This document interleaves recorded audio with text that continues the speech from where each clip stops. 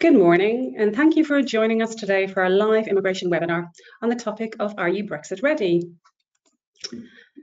Let me firstly introduce myself. I am Imelda Reddington and I am Head of Immigration at Field Seymour Parks.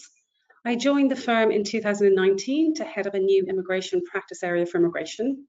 I have worked in the field of immigration for almost 12 years and I have seen many changes during that time. Now, Field Seymour Parks is a full service law firm based in the centre of Reading. We have over 100 staff and we service clients from all over the UK, but many of our regular clients are based in the Thames Valley corridor. We at FSP offered a tailored approach to our clients, primarily offering practical legal advice. We also offer free seminars, webinars and podcasts at regular intervals throughout the year, and we offer bespoke training and workshops for complicated processes in the immigration arena, such as right-to-work compliance, sponsor license compliance, and finally, we offer an administration service to assist registered sponsors managing their sponsor license and their duties for their migrant workers. And let me take you through the agenda with some housekeeping. I will be the sole speaker today, and I will talk to you about some of the preparations businesses and individuals can undertake before our imminent Brexit departure, which is now a mere 3.5 months away. The webinar will run for 1 hour and 15 minutes. Now, I'm sure you're all familiar with various platforms for webinars during these times, but I'll briefly explain the format for this particular webinar. I will have slides on the screen with my image alongside. Now, I believe you can change the format depending on whether you choose a desktop or mobile device. You will be muted throughout the webinar. There is a question area where you can write your questions throughout the webinar. So at the end, I will leave about 15 minutes to answer your questions. Now, my apologies if I don't get time to answer them all, but I will send you a response later if I don't get to it today. There will be some interaction throughout the hour. We have 4 polls, so I would really appreciate it if you could participate, please. And the webinar will be recorded and the slides are available for you to download in the handout section, which is within the webinar. So please feel free to download the slides to take them away with you. And finally, at the end, there will be a very short survey. I believe it's about 4 questions. So I would appreciate, please, if you could spare a minute to answer the questions, as this will help us with the preparation of future events and topics.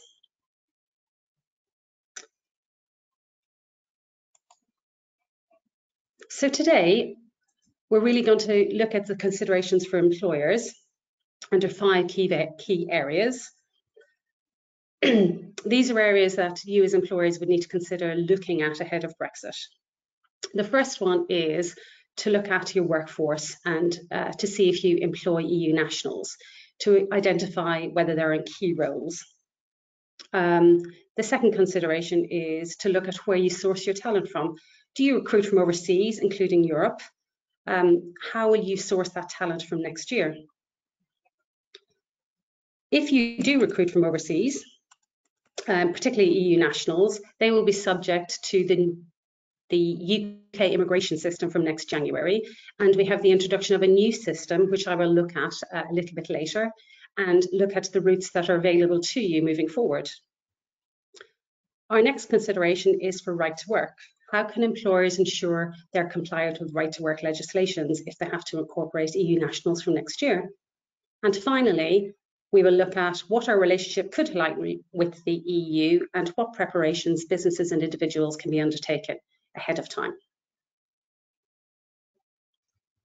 Now, the considerations are broken down into 5 topics.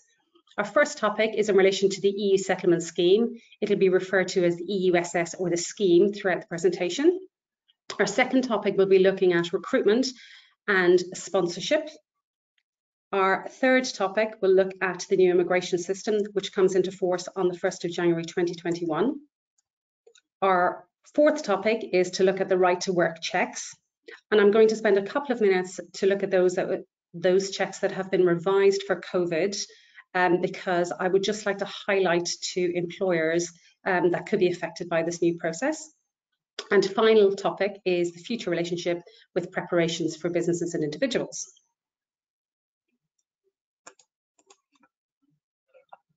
Now, before we move on to our first topic, I would love for you to participate in our first poll. So how many European nationals are residing in the UK? Is it 1 million, 3.7 million, 10 million, 20 million, or 1 billion? I will give you a few moments to answer.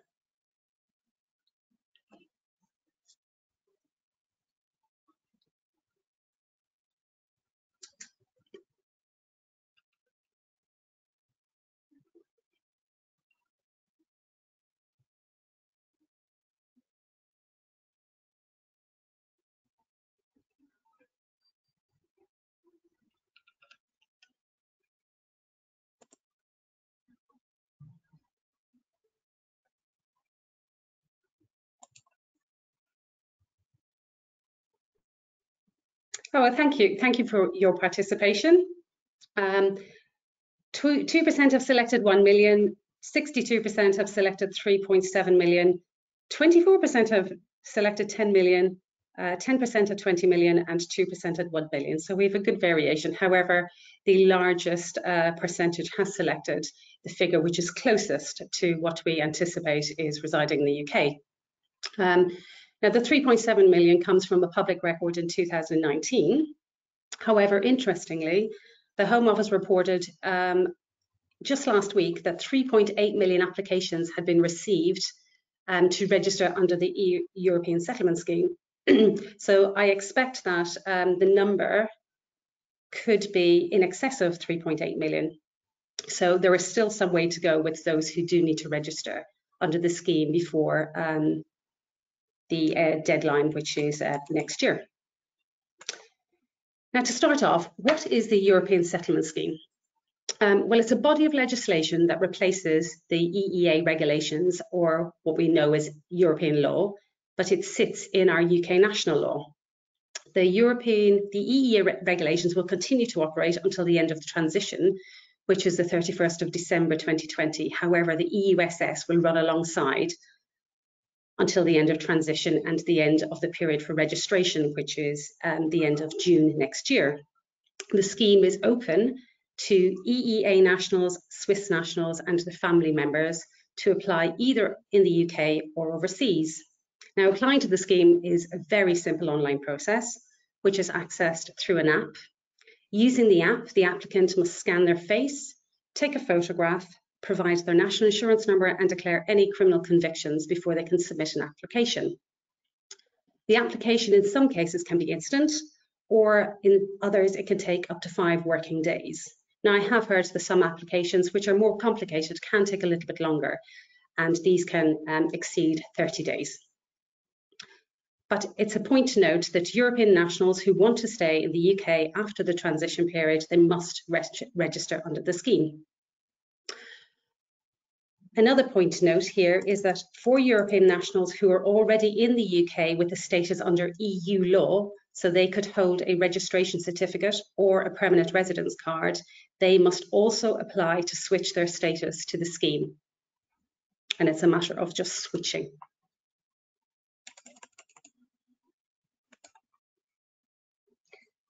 So in terms of eligibility and status, it's open to all European Swiss nationals and their family members, and the scheme will remain open until the 30th of June 2021. Only applicants who are in the UK at 11 p.m. on the 31st of December 2020 can apply to the scheme, and all European nationals, including those who have registered under the European law, must register if they were to have a status to remain and reside in the UK after the 30th of June 2021. Family members can join those European nationals after the 31st of December, provided they can demonstrate their relationship existed before the end of the transition. If successful, the applicants will receive a status called settled status, which means you have provided evidence to demonstrate you have resided in the UK for 5 years, or they will receive a status called pre-settled status, which means they have been in the UK for less than 5 years. Now, there's no time limit on how you can achieve pre-settled status. You just need to demonstrate your residence in the UK at the time.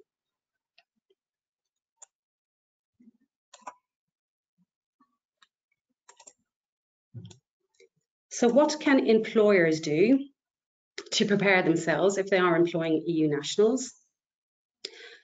Well, we expect that most European nationals who want to remain in the UK will have already registered, and we saw from the poll that 3.8 million had already registered under the scheme. However, we do know there are some that are reluctant to do so for many different reasons. So as employers, you should really be assessing your workforce in preparation for exit. So the first thing you need to do is identify who your European nationals are, get to know them, get to know what roles they're in. Are they key workers? Do they hold key skills in their organisation? Would your business survive if they were to leave you unexpectedly, if they don't want to stay in the UK?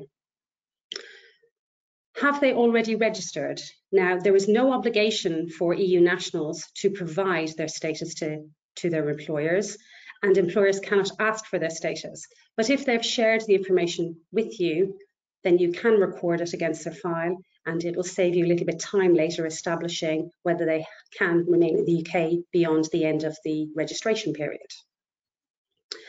If you haven't tackled any communication, excuse me, with your employees, there's a terrific toolkit, which is a great resource on the .gov website, and it has numerous resources, including communication, which you can use for your employees. It has a number of banners, posters, diagrams, easy guides to assist your employees with the registration under the scheme. So if you haven't done anything now, access this resource, and it'll assist you with all kinds of communication and to assist you get your employees registered ahead of time. And finally, employers, you need to identify if you have any new or potential vacancies. The access to the European market will no longer be from the 1st of January. Again, if you have European nationals who are not sure whether they want to stay with you, you need to, as a business, establish whether these vacancies can be filled from the UK, if you have a gap in skills, and what you can do to fill these vacancies ahead of the transition or at the start of next year.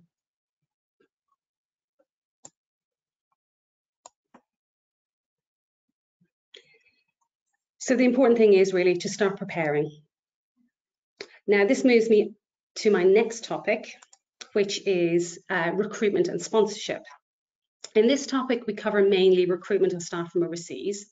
Organisations who want to sponsor migrants from overseas, including Europe, will require a sponsor licence. Now, for those of you who have never recruited from overseas but relied on Europe for their staff, they must now register for a licence with the Home Office in order to continue relying on Europe as a source for your skills. There are some factors to consider, primarily the cost. There are additional fees associated with sponsoring migrants, and these can be considerable, and these you would need to factor into your recruitment plans for next year. Just as an example, a skilled worker visa will cost a medium or a large company £3,199 in a skills charge for a 3-year visa. Now, this doesn't include legal fees or the visa fees for the applicant or the healthcare surcharge, which is going to increase to a staggering £624 from October. These all have to be factored into both the employer costs and the employee costs. So in terms of what is a sponsor licence? So sponsor registration covers many types of organisations, including UK and international registered businesses, charities, religious institutions, sports organisations, and educational establishments. The type of licence you obtain depends on why your business wants to sponsor migrants. Today, the focus of my presentation will be on employers, but we do advise other organisations, so please get in touch if you do not fit into the employer category. Now, the Home Office deemed the sponsor licence to be a privilege and one that they will only grant after careful consideration of an application, assessment of the business operation, and demonstration of evidence to show you are a lawful operation. Being granted a licence will require the organisation to take on immigration control and responsibility for hiring migrants for their day-to-day activities. The organisation is also required to report any changes to the organisation's structure ownership within very tight and strict reporting timelines. So if you want to apply for a sponsor licence, you must firstly meet the eligibility and suitability criteria. You need to consider factors such as, has the organisation ever had a previous licence? Have they ever had a refusal? Have they ever had any prior immigration offences? This also includes individuals who will be the key personnel who you assign to the licence. The next step of applying for a licence is to look at your lawful trading presence in the UK. Your presence can be demonstrated through providing key documents to the Home Office. So these key documents would demonstrate your PAYE registration, your VAT registration, evidence of a corporate bank statement with corporate transactions and regular transactions, proof of ownership of a lease of the business premises. So combining these documents, you present these as evidence of your lawful presence so that the Home Office can consider an application. In addition to your presence, the Home Office would consider whether you are capable as an organisation of managing and controlling your migrant workforce. They would look at your recruitment practices and processes, ensuring these are robust, ensuring these can monitor information in relation to migrants' whereabouts, holidays, absences, ensuring that if the migrants breach any of the duties associated with sponsorship, that you would be able to utilise disciplinary procedures and practices against them for failure to comply. You would need to nominate key personnel. There are 3 roles you need to nominate. You have an authorising officer, who is the most senior person in the organisation and is ultimately responsible for the monitoring and control of your migrant workforce. Any penalties that need to be imposed or any offences would normally be towards the authorising officer, as ultimately it is their responsibility to ensure they know exactly who your migrant workforce is and who has access to your sponsor licence. In addition to an authorising officer, you will have a key contact and a level 1 user. Now, representatives can take on the role of key contact, and it will be their responsibility then to share information with the sponsor and the associated users as to changes that impact their licence and sponsorship duties generally. And we, as a representative, can take on this role for you. A level 1 user, it's really important that the level 1 user has access to the Home Office portal. They're responsible for all the day-to-day management of the licence. And it's important that they have access at all times. Quite often, employers tell me we have a licence and that person who is assigned a level 1 user has left the organisation. So it's important that if you are assigning a level 1 user, it's noted in their file and that position is handed over to someone else if they are due to leave the organisation. It is a breach of duties if you fail to have access to the sponsor management system. Now, one individual can take on all three roles, but obviously if you're assigning the senior position to your authorising officer, they may not have the capacity or resource to access the system on a day-to-day basis. So perhaps you do need to consider having a level 1 user who's perhaps in a lower level role. So once you have assessed whether you meet all the suitability requirements, nominate key personnel, you make an online application. It's a fairly straightforward application. You can access the application, return to it later if you don't have the information to hand. One key point here is a legal representative can assist you in preparation of your application, but they cannot submit the application for you. The nominated authorising officer must submit the application, as there are a number of declarations contained within the submission that they must agree to at the time of submission.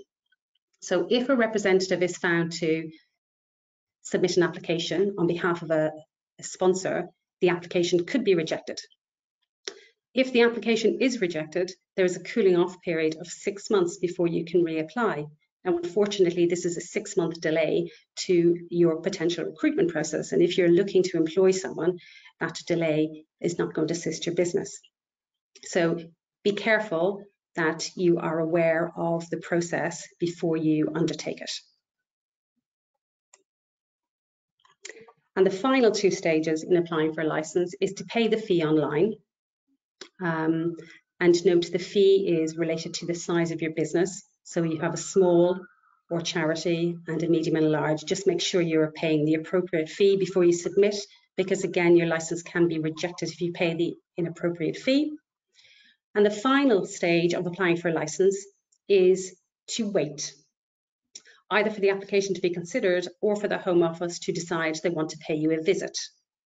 Now, before lockdown, the Home Office announced that they like to visit approximately 40% of new applicants. However, during lockdown and COVID measures have suspended all compliance visits. Although I am hearing, not from my clients, but from other clients, that their applications are on hold pending a compliance visit.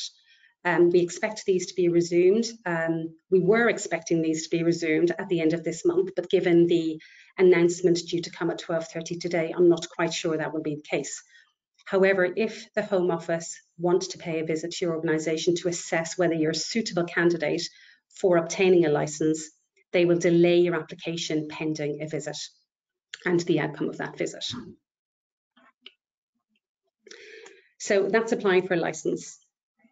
So from once you have your licence, you then need to maintain it. Now, maintaining a licence it's quite a time-consuming process. You do need to dedicate some resources to it at the outset. You need to maintain and update documents for migrants and your organisation. There is a rather large appendix guidance document indicating how many documents you need to maintain and update on a regular basis. So it's worth knowing this on the grant of your licence. You need to report changes as they occur in terms of the migrant and the organisation. Now, I indicated earlier there are some very strict reporting timelines, some as little as 10 days. So you need to ensure that you are aware of what's happening with your migrants and across the organisation. And if these changes are necessary to be reported, they're reported in a timely fashion. You need to record absences for your sponsored workers. So you need to know when they're on holiday, when they're sick, and make sure it's recorded in a central calendar. You need to report any key changes to key personnel. So I gave an example a few moments ago of a level 1 user leaving the organisation and not being replaced, so the sponsor didn't have access to their licence. It's equally important to report changes if your authorising officer leaves the organisation. You need to maintain a user with access to the sponsor management system, so this would be a level 1 or level 2 user.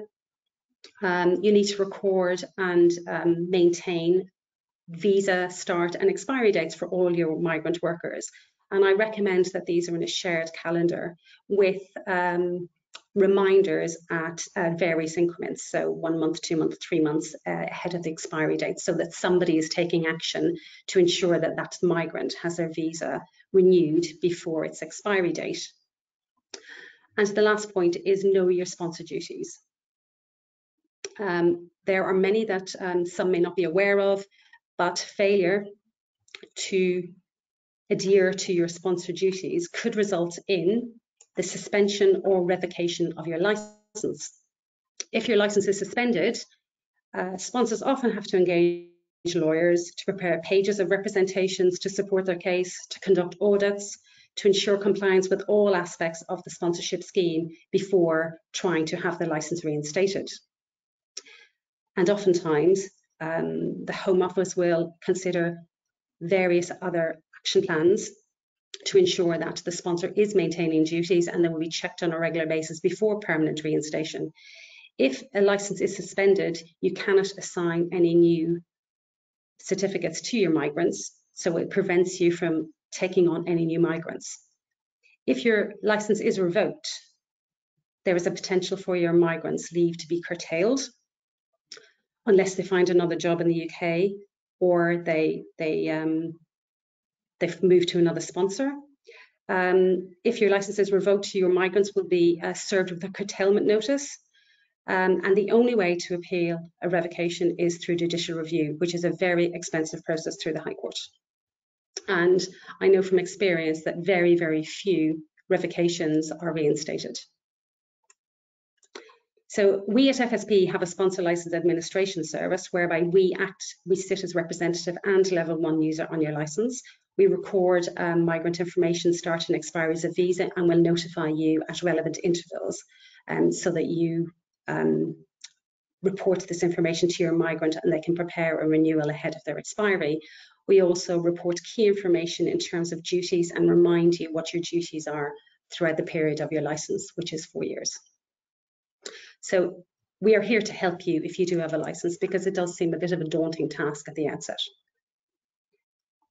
Right, well that's all I have to say on a sponsor licence. I'm going to move on to topic 3, which is the new immigration system. Now, I'm sure you've all heard about the new immigration system. It's been promoted since we first voted to leave the European Union. Now, we are already seeing some signs of streamlining and simplifying the immigration rules. The immigration rules have been criticised for years, but we do hope that this new system will be much simpler to understand and navigate. We did see some streamlining and simplification of those rules just last week when we saw the introduction of a new student route, which, happy to say, has 40% less words than the current rules. So we do hope this is a sign of things to come. So what does the new immigration system look like? Well, it'll come into operation on the 1st of January 2021. But we are told that you will be able to, for new sponsors in particular, you will be able to apply for a new type licence from the autumn 2020.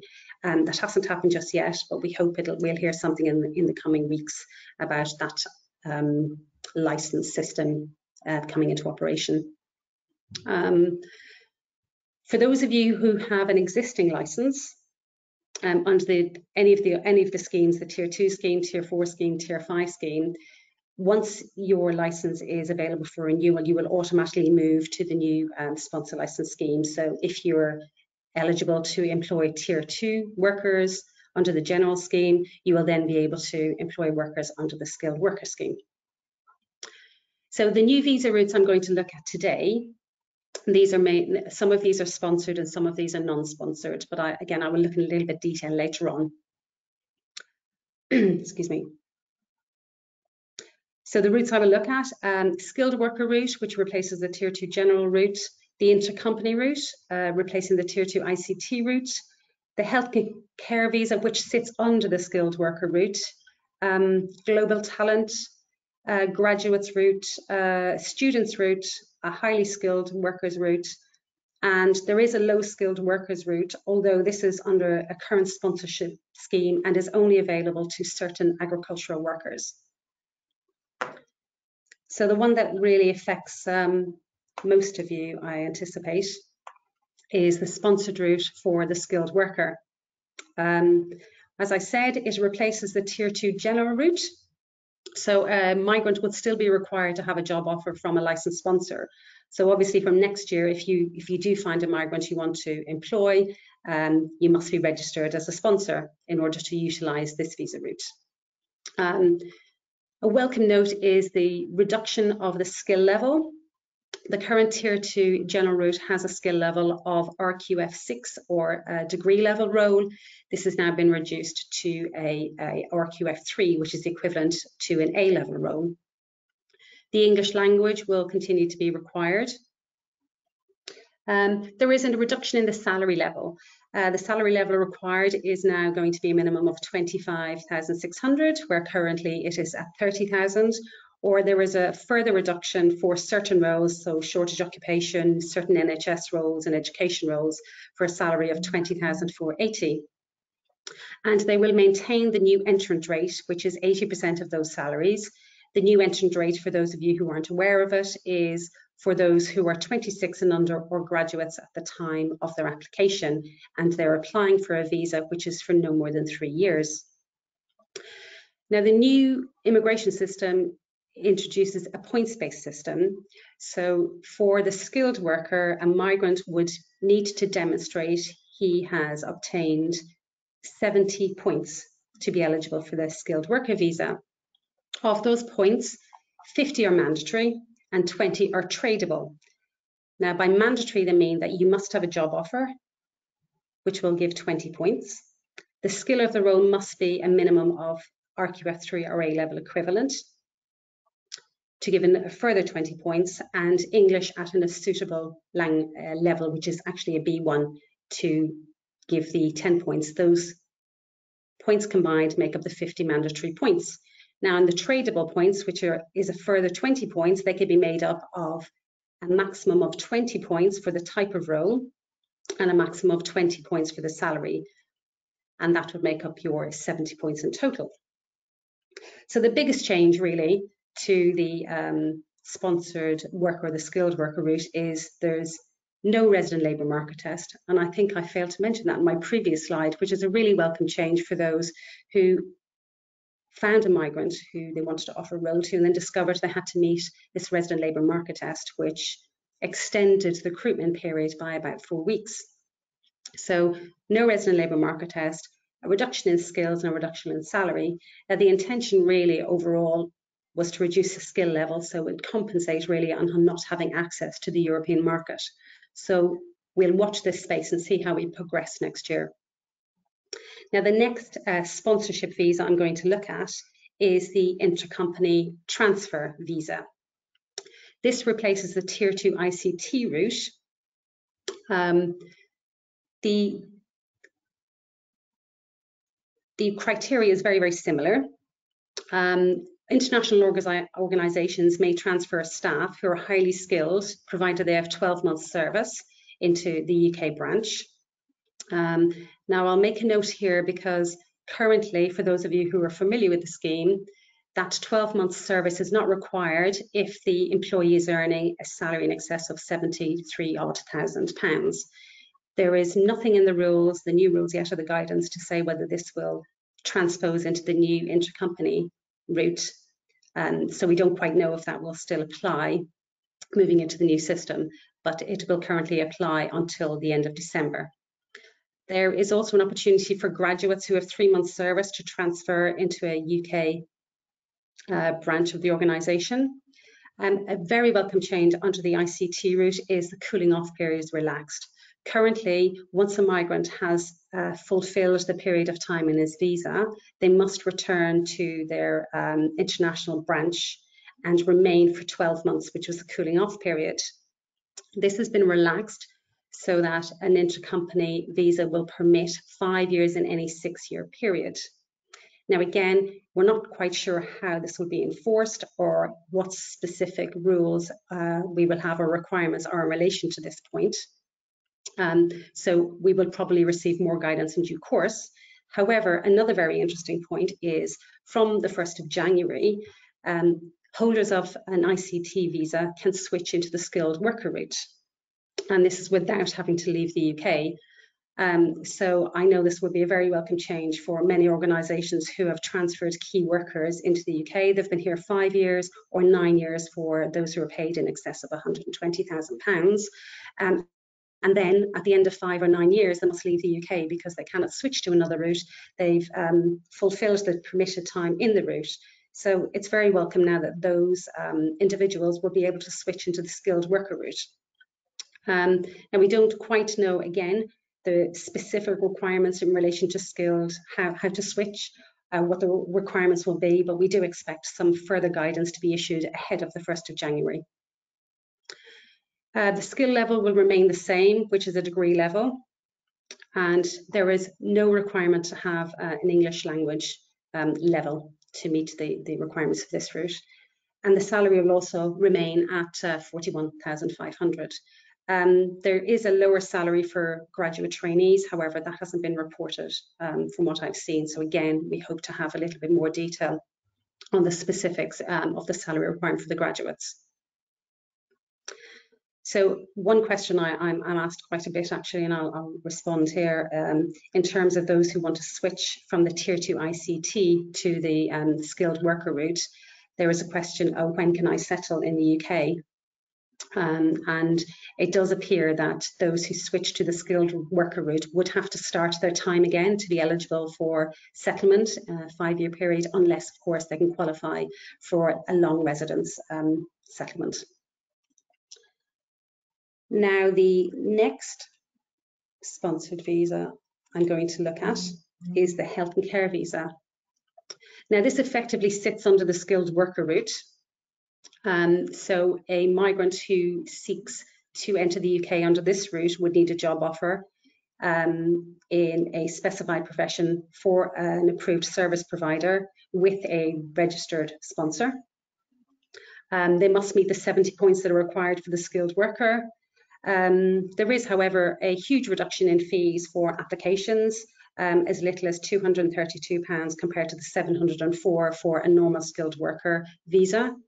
And there is an exemption in the healthcare surcharge, again, which I mentioned earlier, £624 from the 1st of October. So this is an attempt to attract workers, particularly from Europe, into this health and care visa route, where we know that we have many, many workers in the NHS that we source from Europe. So this is an attempt to try and replace those skills. Now I'm going to look at the other routes. Now these are non-sponsored, so migrants entering into these routes do not need a job offer before they come to the UK. The Global Talent Route, this is now open to European nationals from the 1st of January. It's for highly skilled scientists and research. They do, however, require an endorsement from an approved UK body, and this can take up to 3 months. So those European nationals who are looking to come to the UK under this route would need to start looking at endorsement from now. We will see a highly skilled worker route. However, we don't know when it'll be introduced. It'll be at some point next year. It will mean that highly skilled workers can come to the UK without a job offer. We expect it'll run alongside the employer-led system, and we also expect it will be capped and monitored very carefully, because a route like this is there is a potential for some abuse, as we have seen in previous highly skilled worker routes, which were introduced in 2008-2009. The next one that's available is the Startup Innovator. Now this has been around for over a year. Those who want to come to the UK under this route would require a minimum investment of £50,000, and again they would need to have an endorsement from an approved UK body. Another very welcome route is the graduate route. This used to be the old post-study worker visa.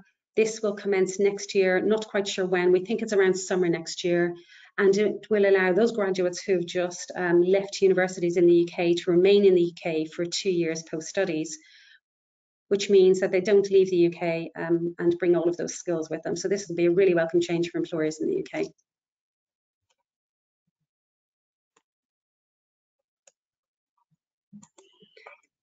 And finally, I'll just quickly look at visiting the UK, particularly for European nationals. Because the UK become a third country national from the 1st of January, European nationals who enter will be permitted to enter as visitors in the same way as third country nationals enter currently as visitors. So work is not permitted. Those European nationals with status under the European Settlement Scheme can enter with their ID cards. They can use the automatic gates, e-gates at many airports, which saves delays on presenting documents to border control. And those who are registered under the scheme can also use their passports close to the expiry.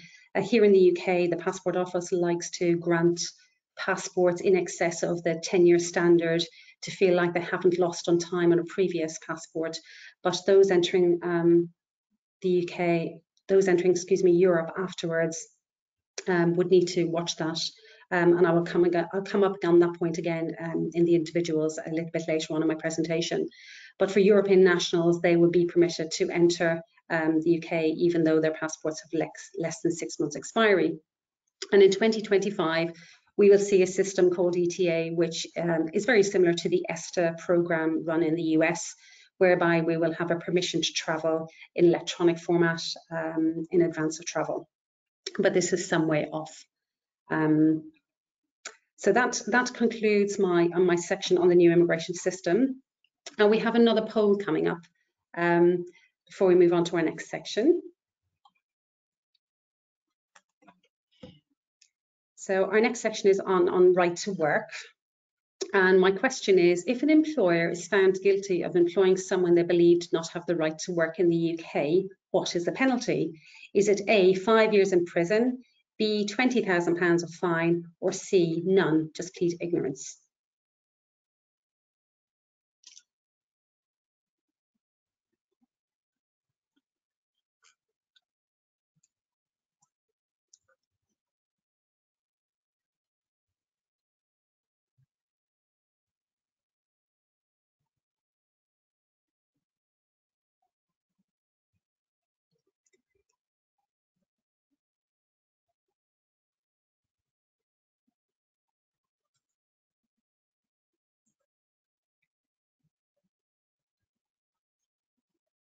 Oh, we have 5 years in prison with 33%, £20,000 fine at 64%, and yes, 3% saying yes, none, plead ignorance.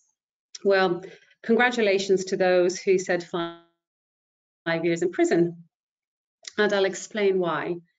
If an employer is found guilty of employing someone they didn't believe has a right to work in the UK, the maximum penalty is 5 years imprisonment.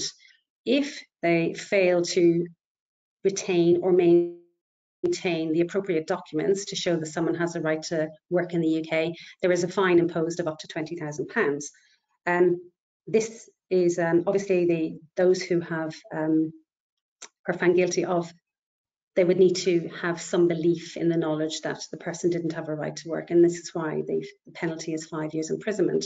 It's strict liability in terms of not being aware of your duties as an employer to maintain the appropriate documents for right to work, and therefore the fine of up to £20,000 can be imposed. That's the maximum penalty for those who just forgot to undertake a follow-up check, didn't have the appropriate documents in place, forgot to check documents, and so on. So it's important that anyone in your organisation who undertakes a right to work check undertakes the check appropriately and records it on file appropriately. The penalties imposed are substantial, with nearly 5 million imposed in the last reported figures from the Home Office, which was Q1 of 2019, and that was just for London and the South East. So in addition to receiving a fine for failure to conduct a proper right to work check, is named and shamed on a public register. And sponsors who receive a maximum fine of £20,000 will have their licence revoked. So if you are considering applying for a sponsor licence, or if you are an existing sponsor, it is equally important to ensure that your right to work checks are undertaken properly. So I'm going to move on. I have another very quick poll.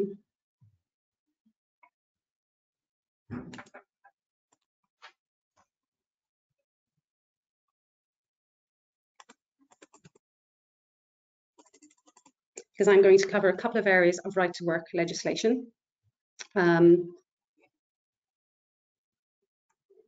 an area which I feel employers may not be aware of is that right to work checks were enhanced during the lockdown period. So my poll for now is just to try and establish how many people are affected by employing people during lockdown. So did you employ new staff over the lockdown period? It's simply yes or no. Thank you.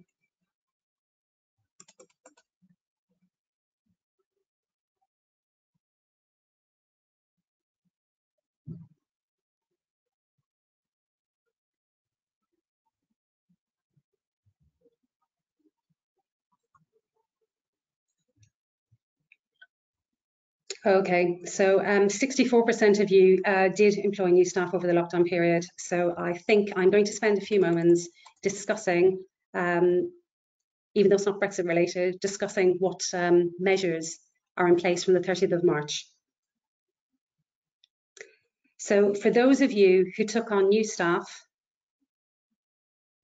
or for those who had visas expiring during the COVID temporary measures, which started on the 30th of March, and they are still current, this process will apply to you.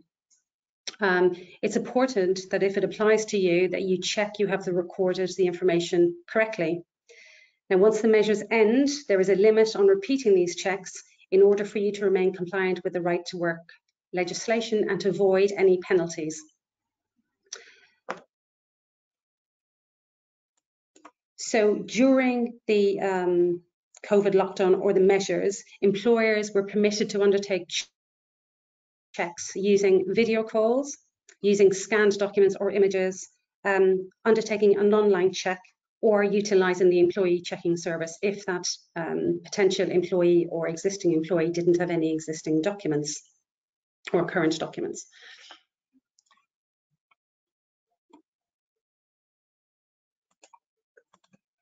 So even though we were under lockdown, there was no exemption to undertake the checks. So for those of you who need to go back and check if your check, sorry, it's too many checks. Those of you who need to ensure that your check was conducted appropriately, I have 5 steps for you to consider. So you should have requested the copies of the original documents for that candidate or existing worker. By a video call, you should have viewed those original documents through the camera lens, and then checking them against the documents you received by electronic means. On the document, you would record the date of the adjusted check, inserting the date and explaining that the check was undertaken under the COVID measures. If you were doing an online right to work check, you would look for the biometric residence card or electronic status. And if you didn't have any documents, during the video call, you would undertake a check online to the ECS checking service, and you would have to request permission from the candidate in order to do this check.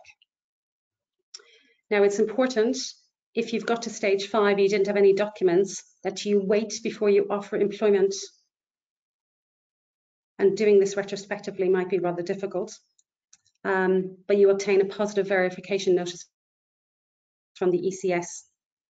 If you obtained a negative verification notice, then it would give you instruction and tell you you couldn't employ that person, and hopefully you would have followed the instruction.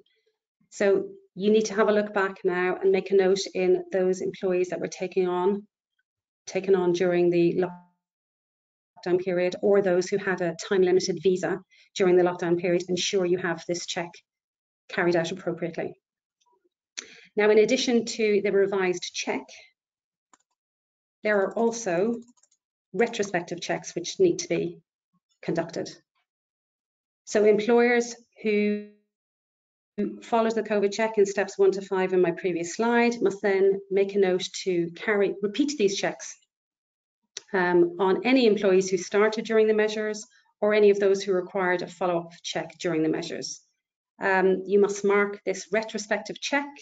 The individual's contract commenced on the date the prescribed right to work was undertaken on the insert date due to COVID. Now, these checks must be carried out within 8 weeks of the measures ending, and both checks must be kept on file. Now, it's important that you have both of these checks on file should the Home Office ever want to inspect any documents from you, either at a visit or a spot check. Now, I mentioned at the start that these measures haven't ended yet. We have an announcement that the measures for sponsors, so the temporary measures in place for sponsors, will end on the 30th of September.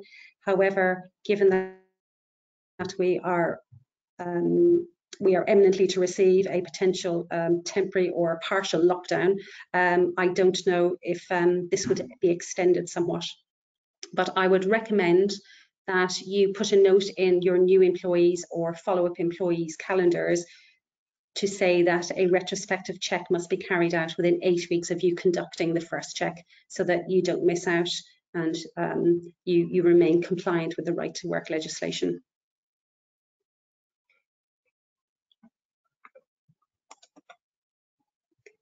So the right to work checks will change from January 2021 because European nationals will become a third national and require status to work in the UK. So for now, employers can accept ID documents and passports for European nationals up to the 30th of June 2021. Employers cannot ask European nationals to have their status or demand that they register for a status until the 1st of July, when you will then fall into the category of demanding a right to work, as with any migrant who is a non-EEA or non-EU national. So we cannot ask for evidence of status, but you can accept IDs and passports up to the end of June. Employers can conduct electronic checks only if an employee has shared their code with you. As I said, you cannot demand evidence of registration, but employers now need to ensure that they have recorded in their diary that they need to chase all European national employees to provide their right to work status from the 1st of July 2021. Now, there is going to be a grey area from the 1st of January to the 30th of July, because obviously we could still have European nationals entering the UK who may not have the right to work. They could come as a visitor and start looking for employment. So we don't want employers to fall into the trap of offering a role when that when that European national potentially wouldn't have the right to work. So we do expect that the Home Office will provide us with some guidance as to what employers can do during that period of the 1st of January to the 30th of June. But what I would recommend is, if you are considering employing European nationals from the 1st of January, that during your discussion you perhaps ask when they entered the UK, and this could then potentially trigger alarm bells to say, well, perhaps they need sponsorship under a license, perhaps they are here as visitors and not eligible to work, and that you could ward off offering employment and then potentially get into non-compliance issues later on down the road. So we will share that guidance when it becomes available. We hope at the end of this year, if not early into next year. Now, before I move on to the final topic, we have another poll. And this is to have a guess as to how many free trade agreements the UK have already secured with the Brexit negotiations. Is it none, 109, 19, 1, or what's a free trade agreement?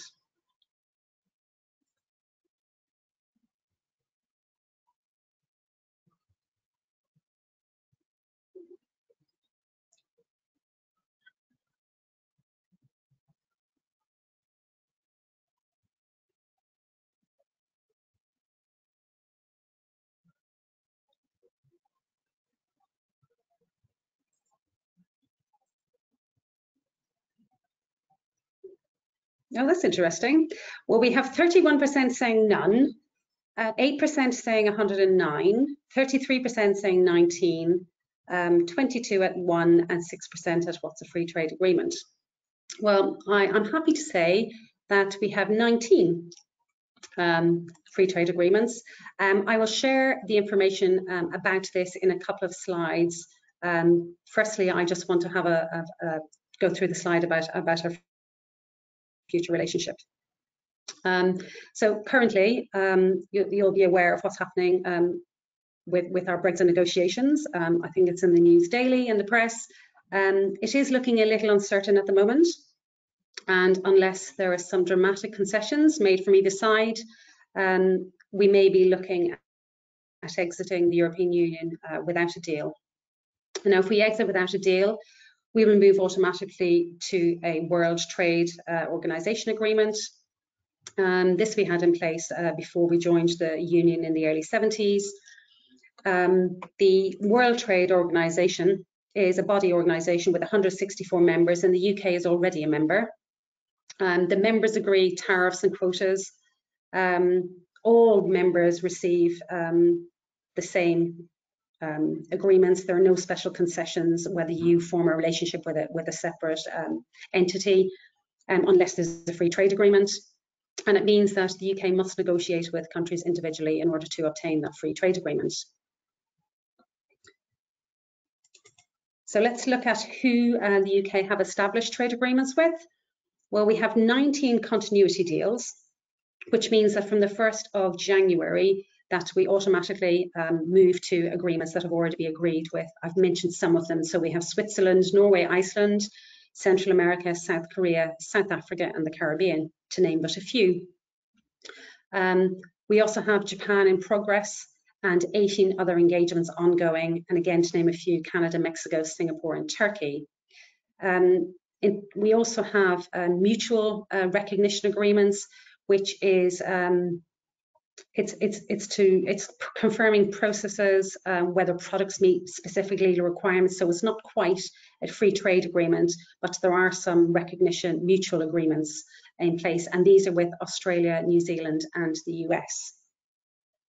So there is still a lot of work to do with very little time left. So let's see what happens in the coming weeks with the negotiations to see where we are.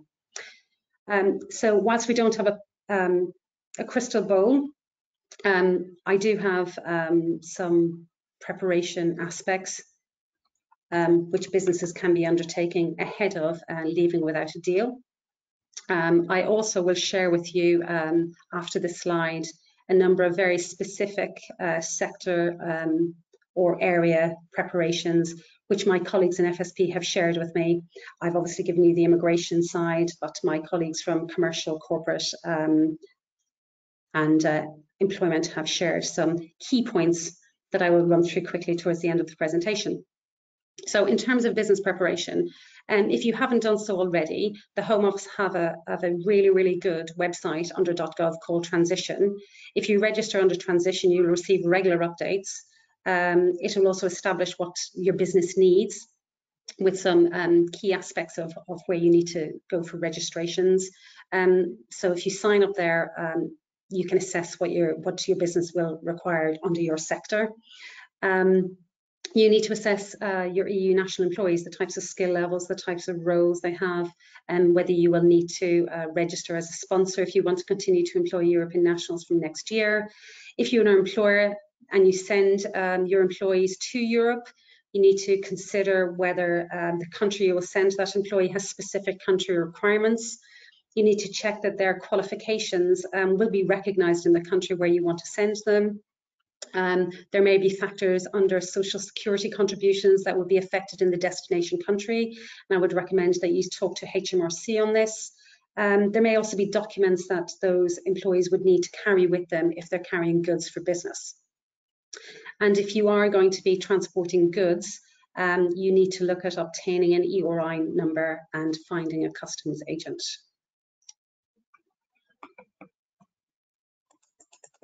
Now, the specific areas or sectors of business preparation, again, my colleagues have shared some of these key changes with me.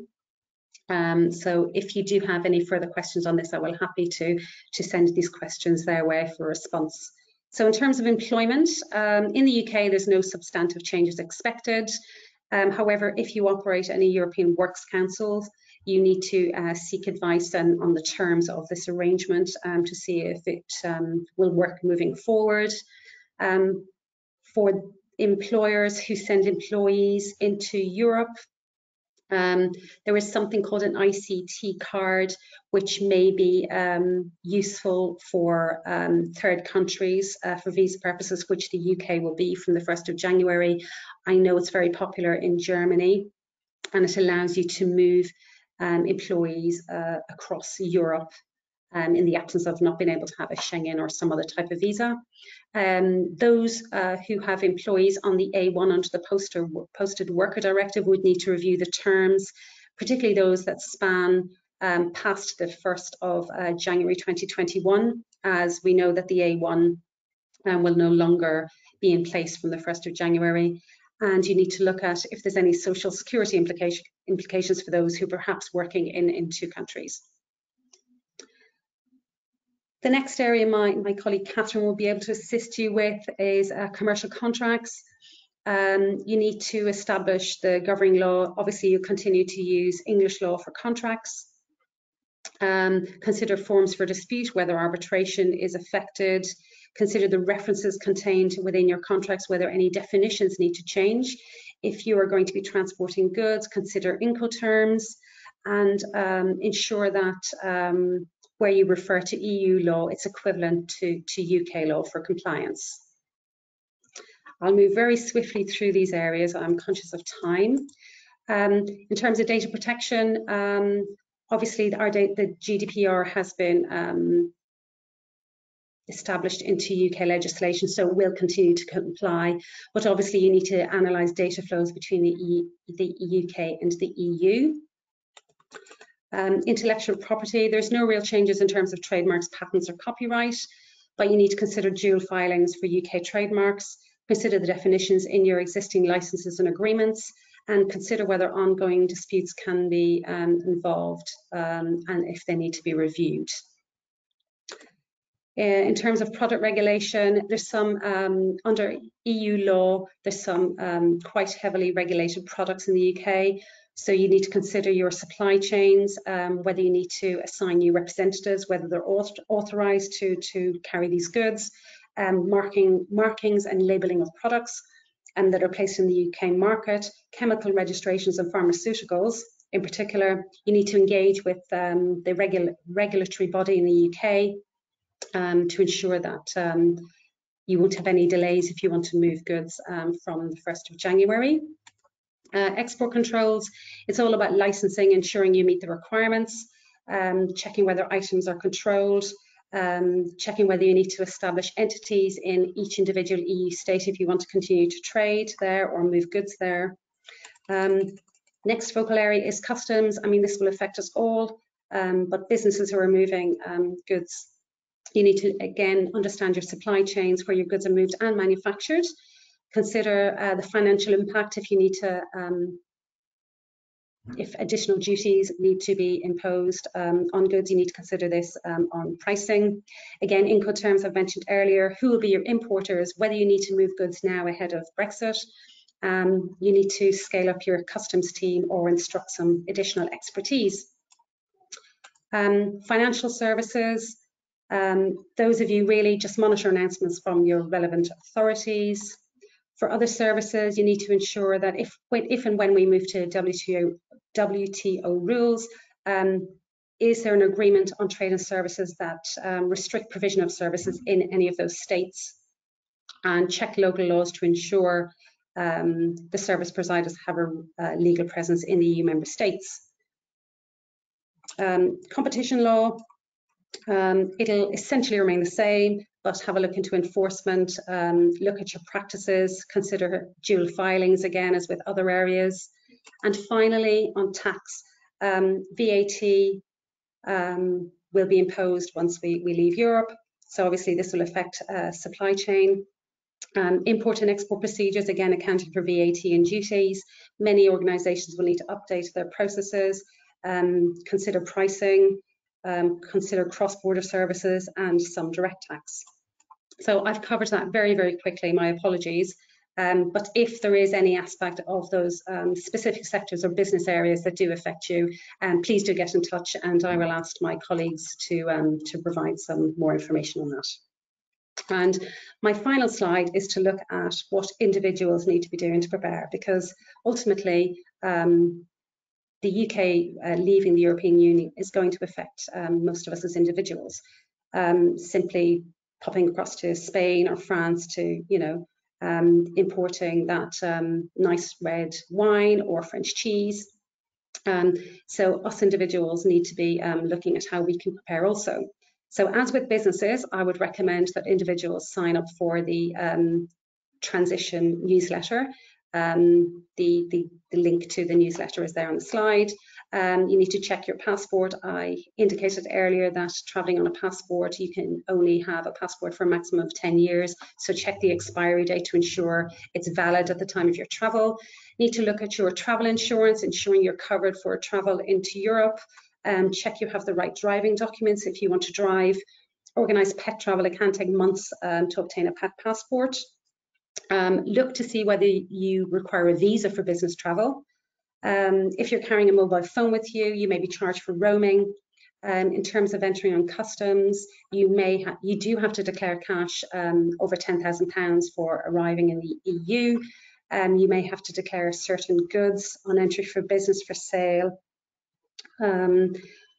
You will need to place custom declarations on posting items into the UK, and you will expect to pay customs duties and VAT on goods coming in. So those luxuries from France or Switzerland, you can expect to pay a little bit more in the future.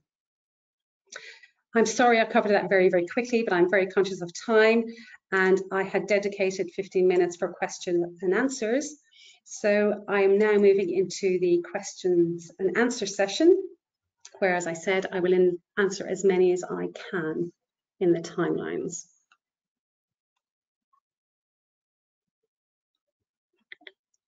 Right, let me have a look and see how many questions we have.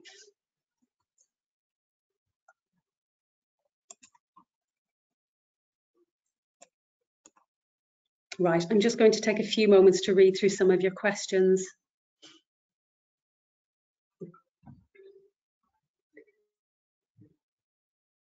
Right, I have a question here in relation to asking for evidence from a European national of their status under the EUSS scheme. This is from Sarah. Well, Sarah, the Home Office have said that, and I believe it's also an agreement with the European negotiations, that if we are to ask or demand to see a status from a European national, we would be discriminating against them.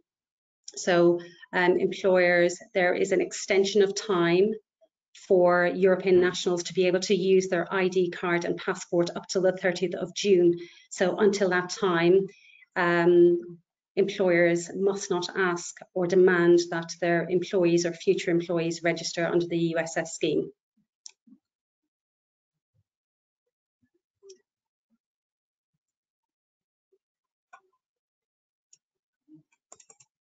I'm just looking through. I hope that's answered your question, Sarah.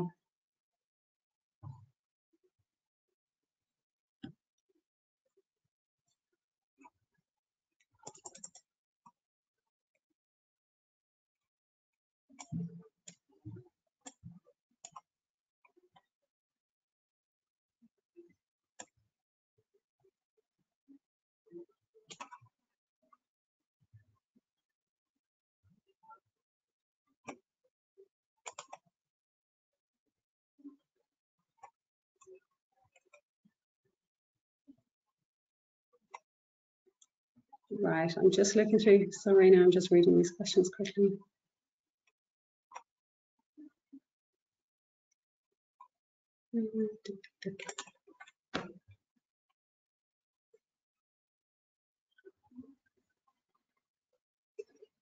So we have a question in relation to employees who are working in a UK subsidiary in Germany. They are employees and pay their taxes to the German authorities. Are we, as a UK employer, do we need to do anything with these employees, or are they not included as they're based in Germany? So if your employees are German and working in Germany, then obviously there is no aspect of certainly right to work or sponsorship in the UK. If they're paying, again, if they're also paying taxes to the German authorities, they would just simply be a worker in Germany working for a UK subsidiary. Now, if they are UK nationals working in Germany, they may be there currently under an A1 as a posted worker. If they are, you need to consider the terms of that A1 contract and establish whether or not they will continue to have the right to work there past the 1st of January 2021.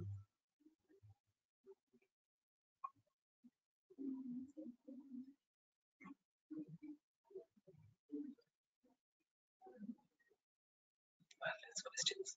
Mm-hmm.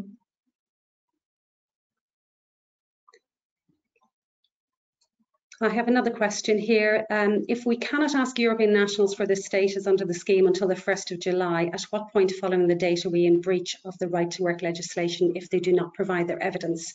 What is the deadline by which they need to provide it? Well, you can request a current ID card or a passport from your European nationals up to the 30th of July. However, on the 1st of July, you need to ensure, or you can send communication earlier, but on the 1st of July 2021, you need to ensure that all of your European nationals have provided you with their status.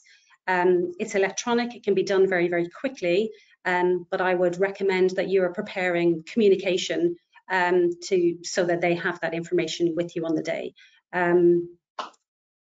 If they're having any issues with registration, as I said, you can refer to the toolkit and provide them with information as to how they register if they haven't already registered.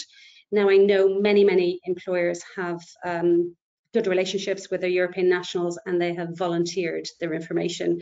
So if your European nationals have volunteered the information with their status under the EU-SS scheme, you can undertake the check so that it's already done. And you're less likely to have to undertake that check if they stay in employment with you from the 1st of July.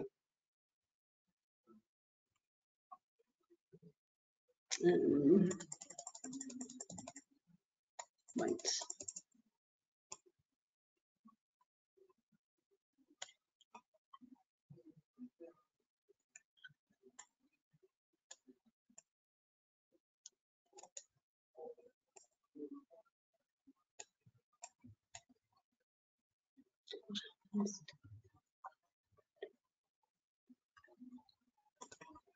So we have another question. What happens if a current worker has not obtained status and remains in the UK? If you're not allowed to ask status, would you be at risk of a fine? You are permitted to ask for an ID and a current passport up till the 30th of June. And if you have obtained that document and recorded as a right to work check, then you will not receive any fine up to that point.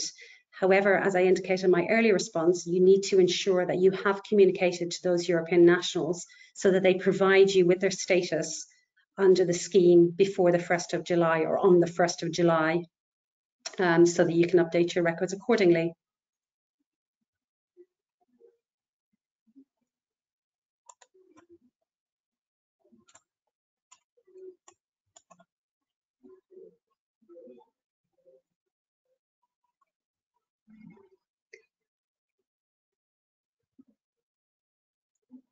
Right, I have a question here. Some of our employees have brought in a letter from the Home Office confirming they have settled status. Is this enough evidence of this? Normally, if they've received settled status under the scheme, they will also have electronic status. The letter is merely to inform them that the status has been processed. However, that employee should share a code with you as an employer so that you can access their electronic status online. And once you access that status online, you take a screen print of their status and record it as a right to work check.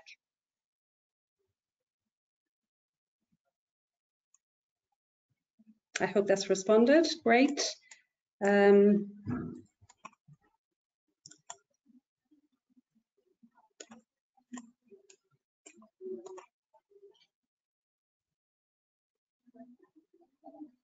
Okay, we have a question here on a sponsor license.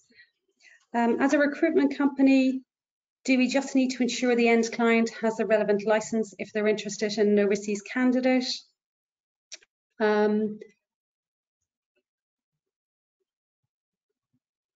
Yes, I think if the sponsor or the end employer is interested in recruiting from overseas, yes, they would need to obtain the sponsor license and undertake all the appropriate checks to ensure they're eligible to sponsor that migrant.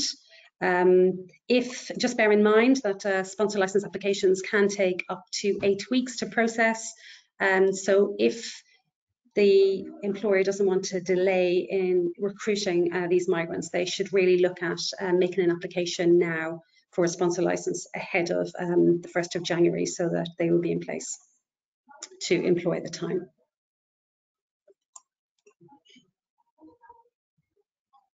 Well, I think we have just come to the end of our time. So a big thank you to those of you who have asked questions. I think I've responded to most of them, but if there are those that I haven't responded to, I'll take a look later and come back to you.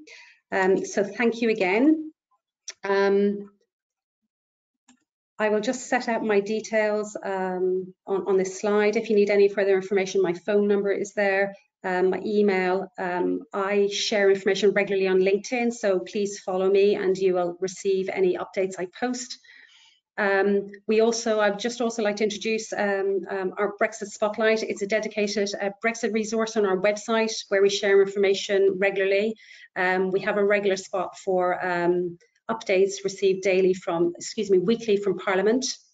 So today in Parliament, the government will vote on an amendment to prevent ministers disapplying part of the Northern Ireland Protocol without MP approval. So all that's happening in Parliament this week will be posted on our weekly update, together with information in relation to Brexit from all other parts of the firm. So the final point is, if I may ask you please to complete the very short questionnaire, which was coming up next, as it will help with our future planning and topics. And I would like to say a big thank you for joining Sol today. I hope you have a good day and a week ahead. Thank you very much.